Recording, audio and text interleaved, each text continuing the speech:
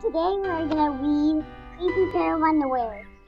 Jasper Rabbit needed new underwear. On Tuesday, Mom took him to the underwear store. They grabbed the last 3 pairs of plain white. But as they headed for the checkout, Jasper spotted them.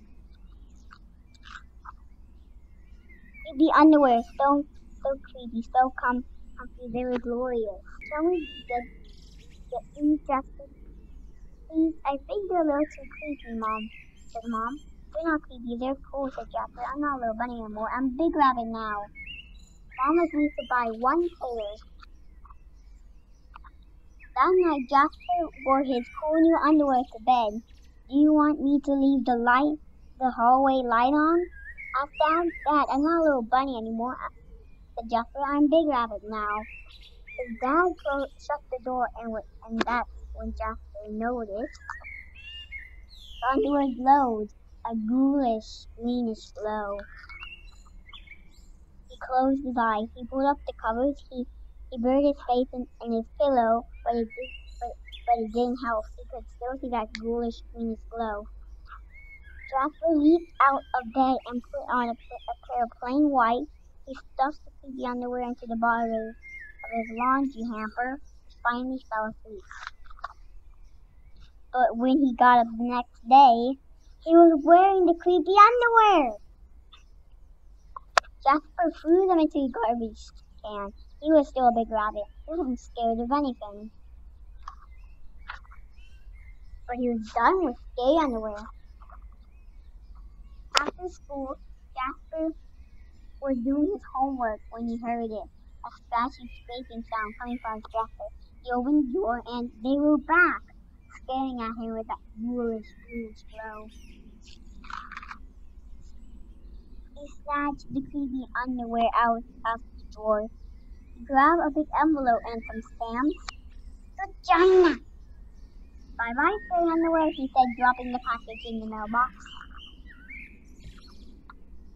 When he opened the front door the next morning, there they were, and were those chopsticks? The creepy pair of underwear had somehow returned from China, and it brought back some souvenirs. Jasper grabbed his mom's big pudding stickers. She didn't like him using them, but this was an underwear emergency. This time, the creepy underwear were gone for good. At bedtime, he slowly opened his underwear drawer. Nothing, just plain white. He searched under his bed. He shook out the lamp.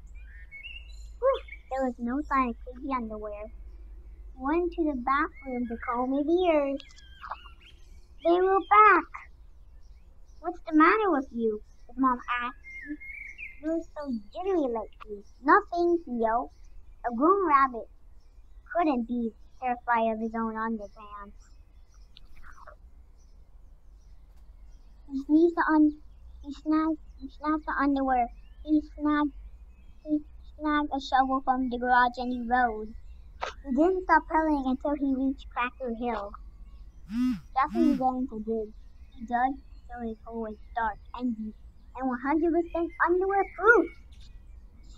He dropped the underwear in. They gleamed from the bottom of that ghoulish, greenish glow. But not for long. When he got home, Jasper crept under his dresser. He couldn't be in there. There was no way, right? He reached for the handle. He peeked in. Nothing. Just plain white. Jasper smiled and turned out the light.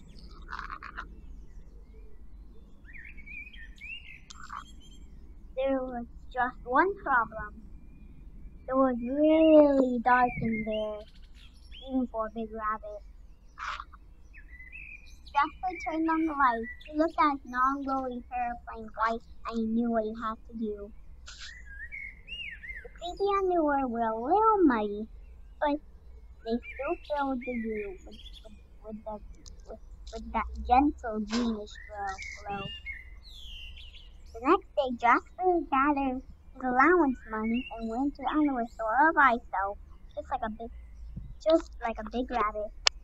That night, Jasper wasn't scared at all, and he lay down in his pile and put his underwear because he had finally found someone who wasn't scared of creepy underwear.